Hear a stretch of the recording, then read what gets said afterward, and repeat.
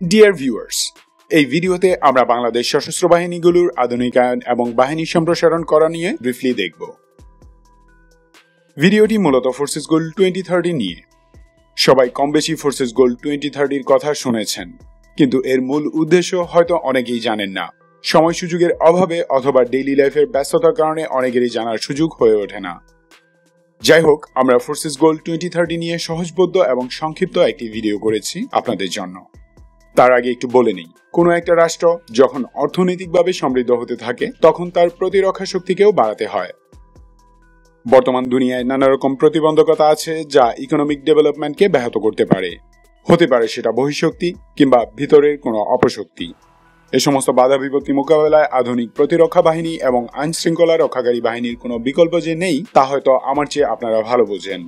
আর এসব বিবেচনায় নিয়েই দেশের 3 বাহিনী, অন্যান্য আধা সামরিক বাহিনী বা প্যারামিলিটারি এবং পুলিশ ফোর্সকে যুগোপযোগী প্রশিক্ষণ আর সরঞ্জামে সজ্জিত করার লক্ষ্যে ফোর্সেস গোল 2030 প্রণয়ন করা হয়েছে।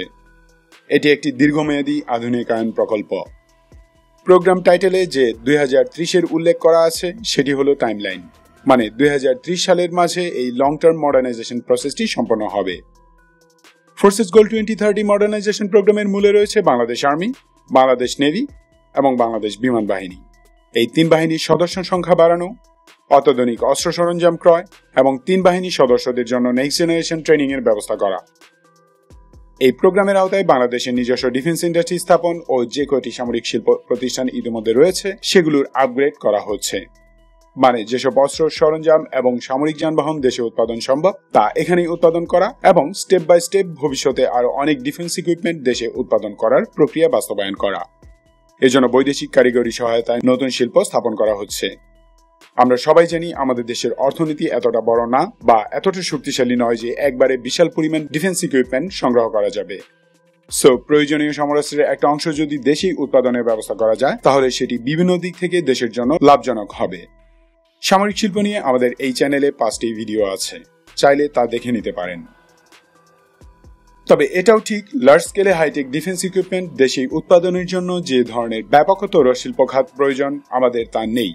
যেমন heavy tank, ballistic missile, destroyer, military helicopter, cruise missile, military transport ইত্যাদি। সবচেয়ে বড় সমস্যা হলো কোনো একটি ওয়েপন সিস্টেম নিজস্ব প্রযুক্তি ও ইঞ্জিনিয়ার দিয়ে ডিজাইন ও ডেভেলপ করার ফ্যাসিলিটি আমাদের নেই। সেই সাথে ডিফেন্স ইকুইপমেন্ট ম্যানুফ্যাকচারের জন্য উন্নত মানের ধাতু শিল্প দরকার। আমাদের দেশে যা আছে তা হলো জাহাজ ভাঙা ইস্পাত। সামরিক সরঞ্জামে কোনো স্ক্র্যাপ মেটাল ব্যবহার করা যায় না, খনিজ আকরিক থেকে কালেক্ট করা মেটাল ইউজ করতে হয়। তারপর অন্যতম আরেকটি অবশ্য প্রয়োজনীয় শিল্প হলো উচ্চ প্রযুক্তির ইলেকট্রনিক এবং ইলেকট্রনিক্স ইন্ডাস্ট্রি। এখানেও আমরা এমনকি ভিয়েতনাম থেকে বহু বছর পিছিয়ে আছি। প্রয়োজনীয় দক্ষ ইঞ্জিনিয়ার টেকনিশিয়ানের কথা না হয় বাদই দিলাম।